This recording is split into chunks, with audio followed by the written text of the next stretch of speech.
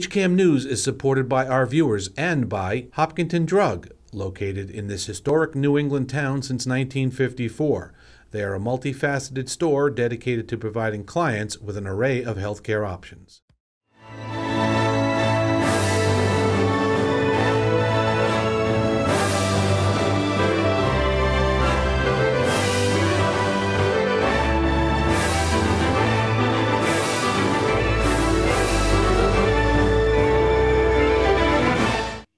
Hello, everyone, and welcome to HCAM News. I'm HCAM News Director Tom Nappy, here to fill you in with the latest happenings in Hopkinton. On today's edition of HCAM News, the Hopkinton Freedom Team talks about their active bystander training event. We'll fill you in on Saturday's Hopkinton town election, and we have the latest Hiller Spring sports highlights. But first, Health Director Sean McAuliffe had a very positive health update.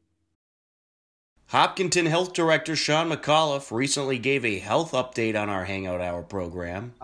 The CDC, do we wear masks? Do we not wear masks?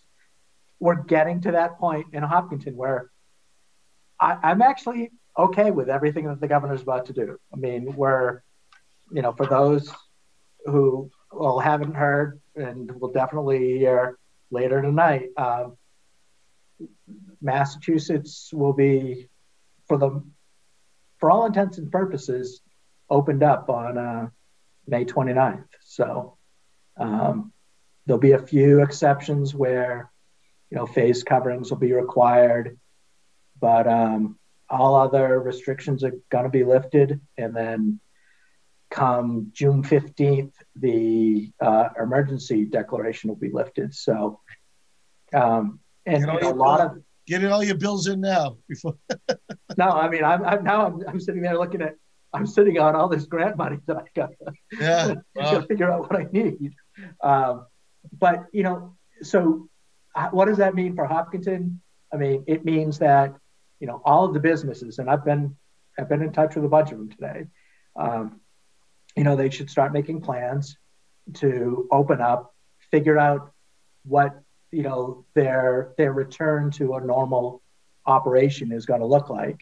Because as we were discussing, they have the right to require face coverings and to set up, protocols that are a little more, that are more stringent if they aren't fully comfortable with opening up.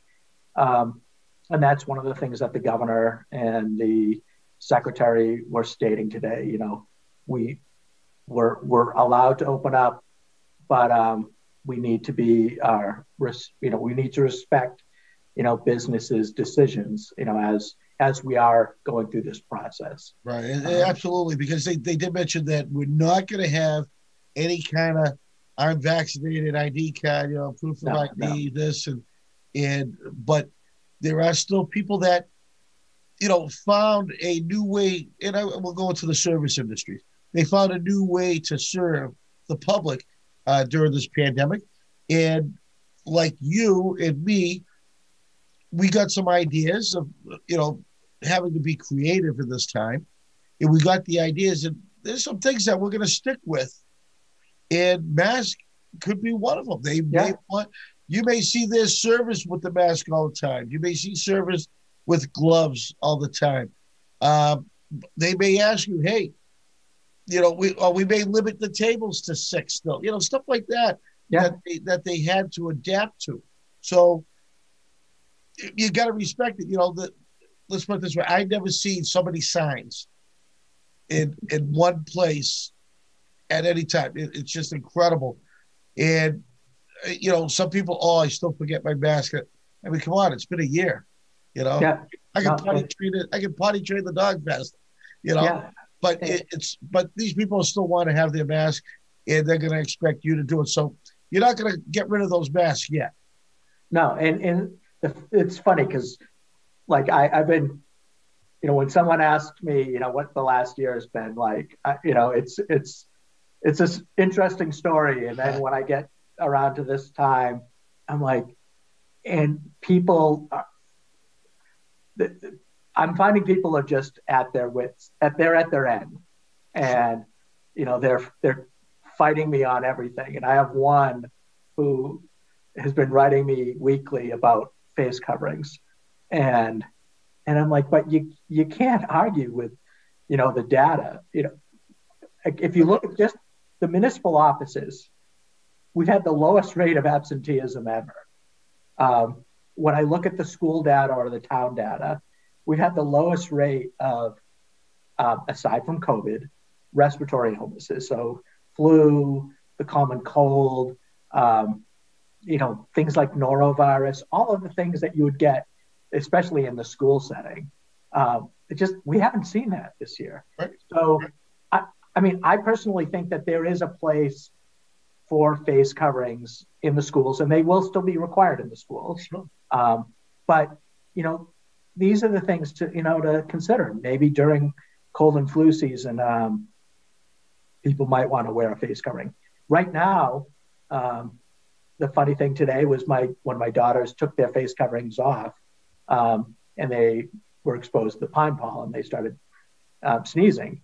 Right. And I said, well, until the allergy medicine takes effect, maybe you want to put the face covering on. And then they stopped sneezing. So, we learned a lot this year. So, I think like many others, I'm not a fan of wearing a face covering, but, I didn't have any of the sinus infections I normally get. I get my flu shot, so I didn't have any flu. And aside from being incredibly exhausted and in need of a long vacation, I'd say my family made out pretty well. View the entire program on our YouTube page, youtube.com/HCAMTV. The Hopkinton Freedom Team recently filled us in on their active bystander event. Here's a look. The Hopkinton Freedom Team recently joined us on the Hangout Hour to talk about their active bystander training program. Kathleen, let's start with you because I have been reading the word training in relation to the Freedom Team. So let's talk about what's coming up for training. Yeah, I think that this is really one of the more powerful and beneficial things that our town can be doing right now. And, especially in light of Michaela's death, when people have been asking us, what can I do? I think this is something that really can benefit all of us. It can not only empower us to be able to act as an active bystander when we witness or are the target of some sort of bias, but we can also stand up for others, and we can also learn to listen very deeply and show much greater understanding and empathy, and try to repair some of the division that has been occurring in our community for a very long time. Okay, let's start with that because I've actually heard that phrase before, but in case someone hasn't, what is the definition of an active bystander? Anyone? Yeah, anyone can answer that one. All right, Sarah, you want to jump in on that?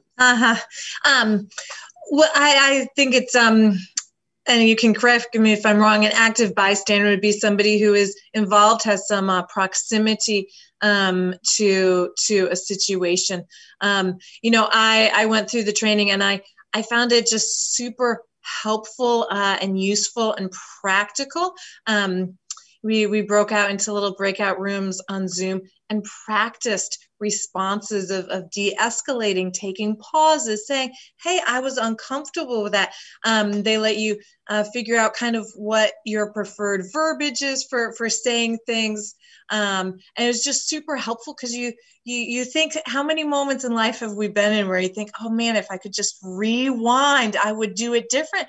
Well, one of the reasons why we don't do it different when we're in the moment is because we haven't had any practice. And how many things in your life do you practice saying, this is something that it's really good to get that practice and support, and do it in a safe environment with friends. So it was just really helpful to have some of useful tools, useful things to say, and practice saying that. Hey, when you hear something that, might be hurtful or not helpful, certainly, how can you react and respond well? Because I also think the reality is most of us will hear things that are not helpful, that are hurtful, and how do we respond well in that? So in a way that doesn't escalate or accuse.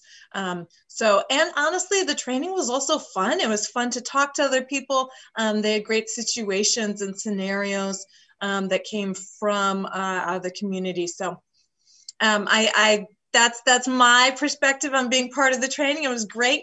And a very quick answer to your question about what a active bystander is. The next session of the Active Bystander Training Program will take place on June 16th at 5:30 p.m. You can find more information at hopkintonfreedomteam.org. We are going to take a quick time out, but a whole lot more ahead. You're watching HCAM News. Don't go anywhere. HCAM programming is supported by our viewers, thank you, and by Phipps Insurance Agency, representing companies such as MapFree Insurance. Their family-owned independent agency is deeply rooted in the communities they serve and offer time-tested insurance products to fit individual needs. Since 1950, Phipps Insurance specializes in home, auto, business, condo, and renters insurance. Dick and Rick Hoyt in the town of Hopkinton had a real and heartfelt connection that started years and years ago, and it's persisted right to this very moment. And to have the sculpture in front of Center School, which honors Team Hoyt, is going to be even more memorable now with the passing of Dick. To me, besides the athletic accomplishments of Dick Hoyt, the most powerful example that they set forth is the strong and bonding relationship between a father and son. That's really what unconditional love is all about. Welcome back to HCAM News. Right now, we have the latest Hopkinton Hillers spring sports highlights. Here's a look. On Friday, May 14th, the 1-3 Hiller girls lacrosse team took on Norwood. The Hillers rallied in the first quarter. McCulis rushes in, shot, and it's in. 1-0 Hillers. Picked up by Dacey. Feeds it over to Catherine Dacey. You got Emma and Catherine Dacey both out there. Here comes the Hillers once again. Rushing in, shot, and it's in. Jamie Arena makes it 2-0.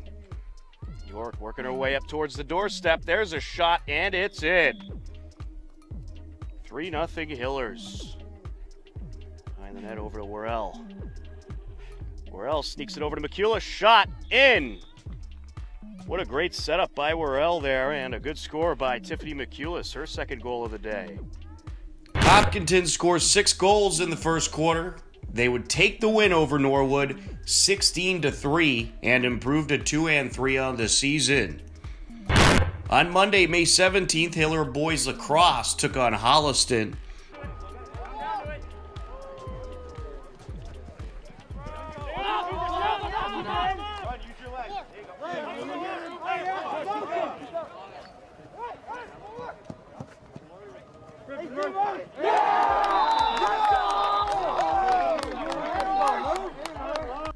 The Hillers took the match 11-8 and improved to 1-3 on the season. Also on Monday, May 17th, Hillers softball took on Dover Sherborne. It was a scoreless game heading to the bottom of the first. And this is going to be up the left side. The throw home is going to get away from the catcher, and the run will score. Way in on the corners, and this pitch gets away from the catcher. The throw home, not in time, and another Hillers run scores. So Jursek comes around on the wild pitch. Bragdon deals, and this is hit high in the air towards left field, and that drops, and the runner from third is going to score. Hillers plate 5 runs in the inning. They ended up taking the game in a 5-inning mercy, 12-0 to improve to 5-0 on the season. Also May 17th, Hiller baseball took on Dover Sherborne. The Blue Raiders led 2-1 heading to the bottom of the 6th. Hillers plate 7 runs in the bottom of the 6th and took the game 8-2. Hopkinton improves to 4-1 on the season. On Tuesday, May 18th, Hiller baseball battled Ashland, trailing 1-0. Hillers rally in the bottom of the 1st. When everybody, there's a base hit right up the middle. Paharik gonna score easily, and Kelly is in there for a RBI single. Nice. There's a base hit in the center field. In comes Kelly. Paharik to third. No, locked to third. He stops, puts the brakes on. Nice job by Matt Cooper, first and third. Ball in the dirt, pass ball. Here comes Locke, slides in safely. Here's a ground ball through the hole in between third and short. Here comes Jarrett to the plate, cut off. Nothing doing, throw down to second base. Andrew Gunn is safe.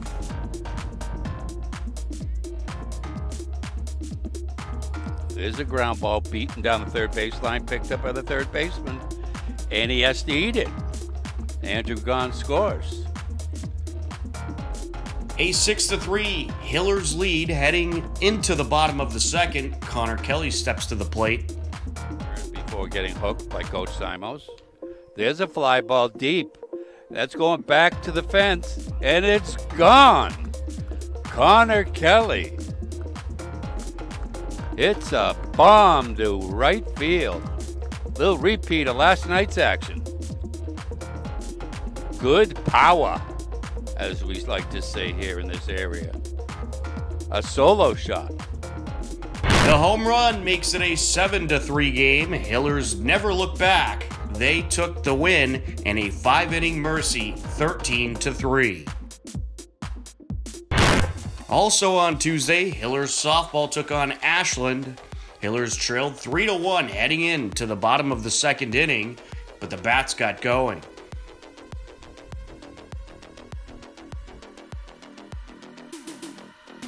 Right up in the pitch. Gets a piece of this one, and that'll drop into left field. Here comes 1 run in to score. It's a 3-2 game, and Harrigan going to advance to second. Right up in the pitch. And she rips this one into center field. That gets down, and we are knotted up at 3 apiece. And now DeSimone will advance to second. And she gets a good piece of this one. That'll drop into center field. And here comes 1 run to score, another runner right behind her, and here comes yet a 3rd run, and that is a 3 RBI double by Catherine Morse. She clears the bases. 5 runs score in the bottom of the 2nd to make it a 6-3 game. Hillers add 4 more runs in the 3rd. That's the deal. And this is hit in the air over to right field. That'll get down. Alex Young going to be waved around third. Here she comes to score. And now McCluskey continuing to third, and it's an RBI triple. Fouled away, and it got away from the catcher. And here comes a run to score, and the throw's off the mark.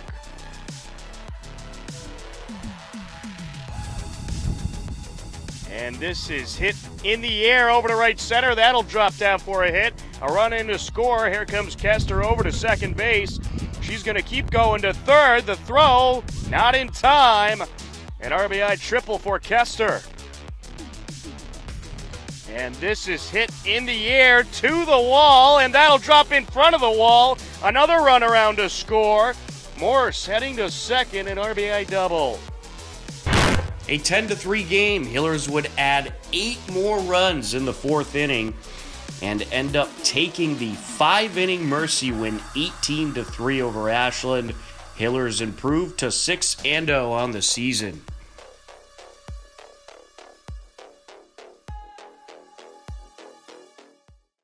The Hopkinton annual town election takes place this Saturday, May 22nd. In the annual town election, there is one contested race, which is for school committee, and 4 questions on the ballot as well. HCAM recently hosted a debate with the 3 candidates for school committee who are running for the 2 open seats. What is the most important qualification for a school committee member? Give an example that shows you possess this quality and how it will impact your effectiveness on the board. Amanda, you can answer first. Thank you, Tom, and thank you to HCAM for hosting this debate. So the most effective, the most important qualification, I would say, would be just being able to process a wide breadth of information, breadth and depth of information across many, many topics, and to digest that information quickly and to pull out the relevant, sort of actionable points so that you can make decisions and guide the district forward. You can imagine in a job that deals, sort of oversees a $54 million budget covering facilities and hiring and curriculum and special ed and mental health.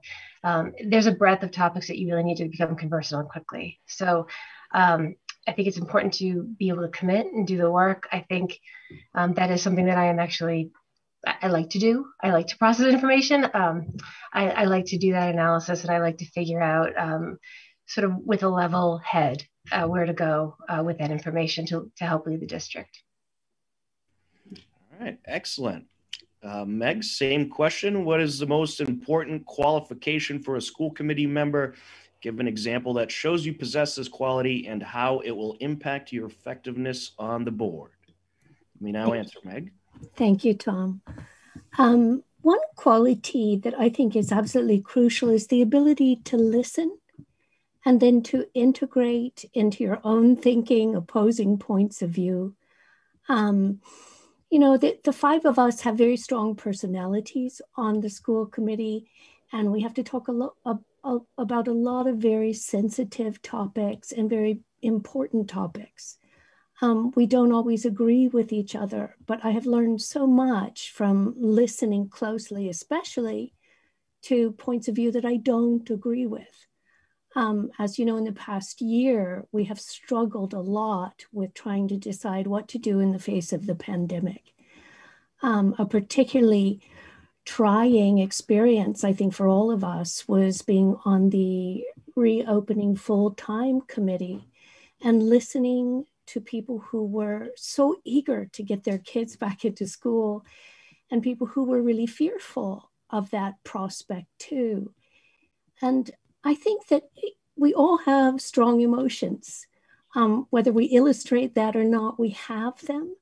And I think part of listening well is learning not to react to how you're feeling in that moment, but to be able to acknowledge the feeling in yourself, but still try to synthesize the information. And as Amanda said, to remain level-headed. A lot of this is about listening, waiting, and then trying to do the right thing through the use of reason. All right, terrific. And Jared, what is the most important qualification for a school committee member? Give an example that shows you possess this quality and how it will impact your effectiveness on the board. Excellent. Thank you, Tom, for the question. So, similar to Amanda, I think the most important quality is kind of the ability to, intake, understand and ultimately synthesize information. The one point I'd add to that is ultimately being comfortable making a decision and moving forward. I think that there's a lot of information out there, certainly now, whether it's, sourced in so many different places, but I think it's so important that not only just listening, not only gathering all of that data, but ultimately being able to move forward decisively. And I think, as we, as we look what's most important, I would think that kind of paralysis, just sitting, waiting, I think it's difficult. It's difficult for the town. It's difficult for the students. And ultimately, I think it's difficult for progress and moving forward.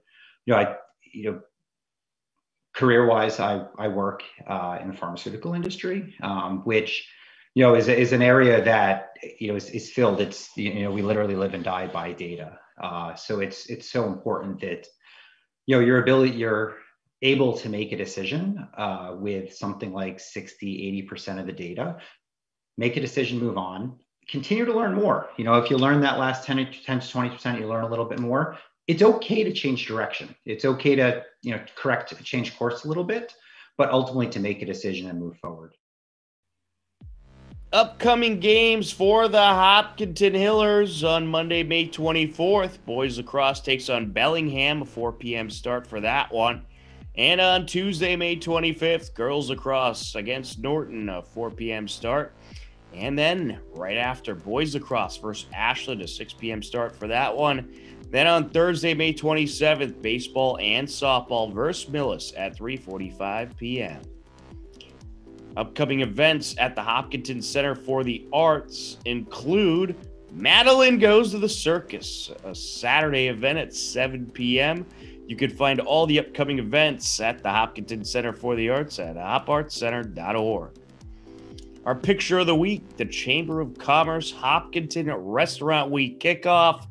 This picture is courtesy of Christine Strickland of the Hopkinton Independent, a number of business owners in town, plus some members of the Chamber of Commerce. Upcoming town government meetings on Saturday, May 22nd, as we mentioned earlier, is the annual town election. Voting takes place 7 a.m. to 8 p.m. at Hopkinton Middle School. On Monday, May 24th at 7 p.m., the Zoning Advisory Committee. You can see that live on HCAM TV. Then on Tuesday, May 25th at 7 p.m., the Conservation Commission airing on HCAM TV. For all the listings of the town government meetings, head over to hopkintonma.gov. Believe it or not, we are out of time for this edition of HCAM News Live. Don't worry, next Thursday we'll be back at 6:30 p.m. sharp. As always, thanks for tuning in. Take care. Enjoy the rest of your day. We'll talk to you again soon. And stick around if you're watching on HCAM TV, because coming up, it is a brand new episode of The Gathering with Hopkinton's favorite party planner and chef, Terry Malisi. Thanks for tuning in. Take care, everybody.